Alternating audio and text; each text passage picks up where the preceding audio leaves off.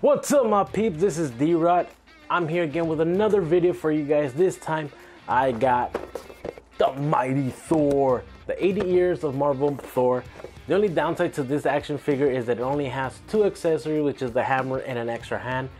But the hammer does have the engravings of Odin when he enchants it with the words that says, whoever holds this hammer, if be worthy, shall possess the power of Thor, which is pretty cool. As you can see, the classic Thor in here, he looks pretty buffed up. And we see in the back of it, it has a little description of who Thor is and a little artwork from the comics as well. And on this side, we have, again, Thor and the same artwork here. Of course, made by Hasbro for ages 4 and up. So let's go ahead and open it. Just looking at Thor right out of the box, he looks freaking sick. I like him. He looks, like I said, he looks pretty beefed up. You can straight up tell that he is one of the strongest Avengers. Look at these biceps he has going on in here. These things are huge. And that hand he has on his grip, you can tell the grip on his hands is also huge, which I like how they sculpted him, resembling being one of the most strongest Avenger there is. Look at the veins running through his muscles, pretty amazing.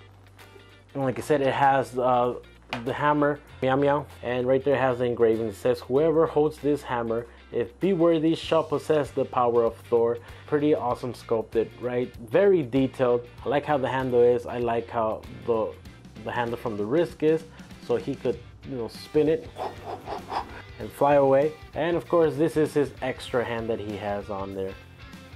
So as we look at Thor, the son of Odin, or like Hulk likes to call him, Goldilocks, he looks pretty amazing. His hair, very nice, detailed, very realistic as well, coming in from the front and going into the back. His cape, his cape is glued, or it's stuck in there between, so you can't take off the cape, but you can move it from side to side. But if you do it too much, it might come off from here. By doing it too much, when you fold the plastic too much, it starts getting bendy, and you see that little white line's gonna start popping up here. That means it's gonna start getting all floppy, and you'll be able to rip it out easier. And see, we have the little circles here that go down in size as it goes down from his shirt. And we got the Thor belt in there with the T. It looks pretty amazing. His muscles, wow, look at the muscle on his legs. He doesn't skip leg day. I like the cape, how it has the shadows going on in there, and the effect of the wrinkles of the cape in there. Pretty amazing. The only thing I think is that the cape is a little bit too heavy, so when you're trying to pose him up, he's gonna fall or not. His cape is pretty heavy, so once you're posing him, be careful, because it might get in the way, it might bring him back. And then we go here to his knees. You see he has his knee pad there.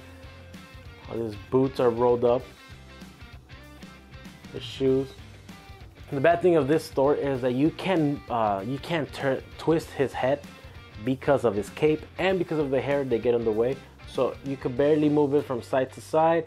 Up and down, it's a little bit noticeable. And you have the helmet wings in there as well. They move back. I know I've seen other Thors where the wings are spread out, but the more classic Thor has them like this. Pretty cool. I like the helmet. I also wish that the helmet would be able to, you know, come off, but it's not. And like I said, his hands are detachable. And when you detach the hands, be careful, because the wristbands do come out. So that's on both sides. So if you're gonna be swapping hands with a different Thor you have, just be careful on that. And we're gonna put this hand. This is the extra hand, the fifth hand that comes in, and this is the open grip hand, which we're gonna put the hammer in it, and boom, you have Thor. So as we can see right there, he looks pretty dope. Okay, so his points of articulation, his shoulders move around. He has those bicep movement. He has the double jointed soldiers. He has the double jointed elbows. He has a wrist movement on this hand. This wrist movement is not like this, but side to side. So you'll be having, as you can see right there, it's on his wrist movement, it's on the side. So you'll be able to bring it down. And on this side, it's on the normal side. Boom. So then you have his diaphragm that which you're able to move. Ooh, ooh, ooh.